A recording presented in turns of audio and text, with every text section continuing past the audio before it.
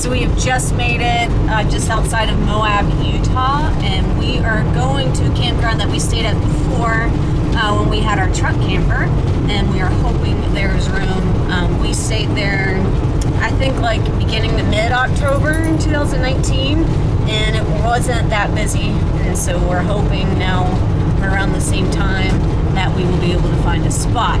So here's hoping, and we'll keep you updated. Welcome back to our wander. We woke up in Breckenridge, Colorado this morning, and it was a beautiful morning, but it was time to move on. There is a winter storm coming across pretty much the line of Wyoming and Colorado, and so we decided we're going to head south and west, and so we have decided to go to Moab, Utah. We have not been here since 2019, and we've had one bad experience here and one really great experience here, and we are hoping that we would have another great experience, and so far it looks like it's going to be another great experience. Leaving Breckenridge was a little bit stressful. We had to go through Vail Pass, and as we learned on our last endeavor to get to Breckenridge, we could not do these passes at 7% grades for 8 miles with the CRV in tow, and so we unhooked and Lindsay drove the CRV behind me. I downshifted into second gear and pretty much did about 40 miles an hour. So if you were behind me in that little stretch of highway, you probably hated me, but that's what you do when you have a big motorhome or a big RV. Take it nice and slow, let the engine do the work. So we cruised down through the pass. It was beautiful. There was a couple places where there was some road work going on, but the mountains are just stunning. There's a reason why people moved to this part of Colorado. Once we got past Vail, it was like a whole different set of mountains. Yeah, it's like they turned more deserty. It was interesting. And so we drier and red and like maybe 10 miles or so west, and we were on I-70, so it was the interstate. So we pulled over at a rest stop that fortunately had a really nice dump station with potable water, and we pulled over there so we could dump, fill up, and reconnect the car back up to the RV.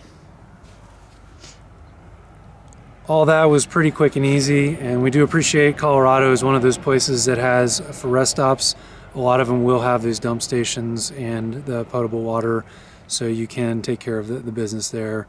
Once we hooked up, we continued west on I-70, and then we entered this canyon. It was absolutely stunning. I think for the interstate system, this was the top 2 most beautiful places that we've driven through on the interstate. There's a place in Utah over near Salt Lake City that's stunning and gorgeous as well, but this canyon was absolutely spectacular. So then we crossed into Utah. We had a little bit of rain, not much, but just a little bit. And the sun was setting or starting to set, and the colors were starting to change, and that's where I got a little anxious about finding camping near Moab. It is the end of October, and when we were here before with our good experience, we were here toward the beginning of October, so we were hoping that we had some luck, and I was still a little anxious about getting camping. Yeah, we so when we were in Utah, we pulled over at another rest station that was like, oh my gosh, it was so pretty, very scenic. So we took the dogs out for a potty break and a short little walk, and then we got into Moab, and yeah, that's when we started to get anxious because it looked kind of busy. There were a lot of campers parked out on BLM land. The colors were really popping. There were a ton of rock climbers. Yeah, so the drive into Moab is spectacular in itself.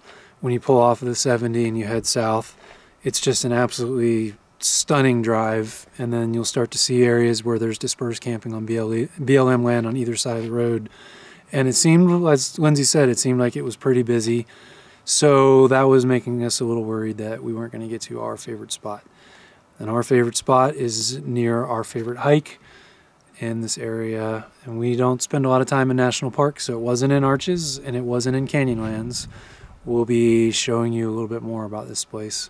So as we're driving down this beautiful road along the Colorado River, it seemed pretty busy. We passed one campground that looked pretty full, so we were a little worried, and then we arrived to the campground that we've camped in before, and it is called Gold Bar. And we pulled in, we saw pink tickets on every signpost, so we were a little worried, but when I ran up to the signposts, they were from a day ago. So these are the tickets that you put on the campsite to let everybody know that you're there. And if you're going out for the day, which a lot of people in Moab do, you may just put your ticket up and then take off, and it's like calling dibs. You've paid for the spot. And so when Lindsay saw the pink tickets, we were both kind of like, oh man, there's nobody here. There's literally one RV here, one trailer, but all the pink tickets are there. So Lindsay hopped out of the car. Yeah, so I hopped out of the car and looked at the tickets, and sure enough, they were old tickets that they just left up. So thank goodness we found a spot, pulled in. It's like the perfect size site. It is beautiful here. Yeah, it's so pretty. And we're right across the street from one of our favorite hikes ever in the U.S., and that is Corona Arch. We are happy to be here. We're happy that you're along with our wander. If you haven't already done so, like this video, subscribe to our channel, because we're going to bring you along to lots of beautiful places like this and have explorations like we're going to take you on while we're here in Moab. We're going to be here for 3 nights, so that gives us some time both to have some downtime, still decompressing from work. Feels weird that we haven't had to put on our work clothes and go to work. We got our time. We've got all of our time back. So there's a little decompression that's going on. We're going to get a little bit of work done for Called to Wander, and just relax and enjoy being here in this beautiful place. As the cold snow winter storm drifts north of us, we will have some colder temperatures, but not crazy cold.